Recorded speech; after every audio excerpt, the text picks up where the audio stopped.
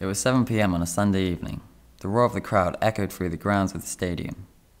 The blinding floodlights shone onto the green-bladed grass. The 10,000-strong crowd all jumped in excitement as the ball smashed the back of the net. It was Chelsea 2, West Brom 0. From that day on, I have always wanted to be a footballer. Imagine me standing in front of 40,000 people, making them cheer and roar as I scored the winning goal. A short while later, a friend took me to football trials for a team called Cannon Colts. I played my hardest, winning every tackle, scoring most goals, being the best I could be. I won my first trophy shield at Cannon.